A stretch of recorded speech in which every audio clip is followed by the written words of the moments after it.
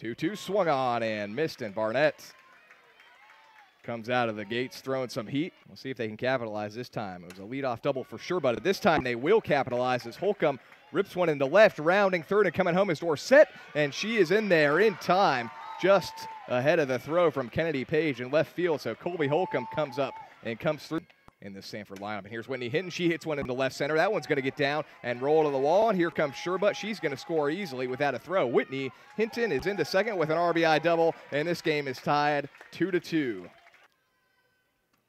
1-0, roped into right center, and it's going to fall over the head of Jaden Mount. Here comes Hinton, and she will score easily, and it's an RBI knock for Ryan Brzozowski. She stays hot for Samford.